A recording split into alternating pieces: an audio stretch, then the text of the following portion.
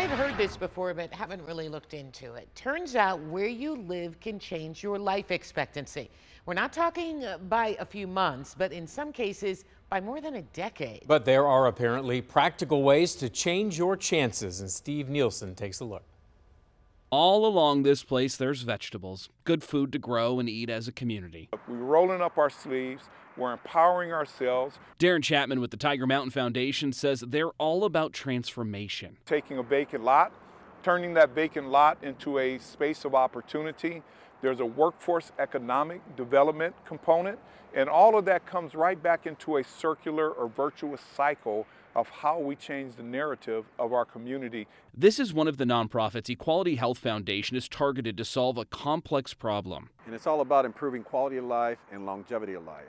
According to some studies, life expectancy in South Phoenix is 14 years less than in North Scottsdale. This is the Blue Zones Activate effort, which researched the healthiest, longest living populations in the world and tries to recreate it here. You know, what you eat, how you move, your built environment, where you work, where you spend most of your time, how you connect with your loved ones and your community, your purpose in life.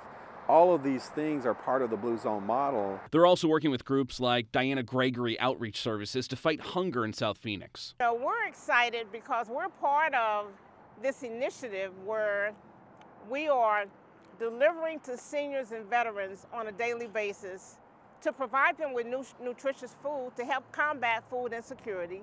Equality Health says their Blue Zone Phase 2 will now implement the feedback they've received. Lasting impacts, though, may take years. Ultimately, people are going to live healthier, not just physically, but mentally, and they're also going to live, add years to their lives and live longer lives. And they're going to leave a better community for the next generation to come.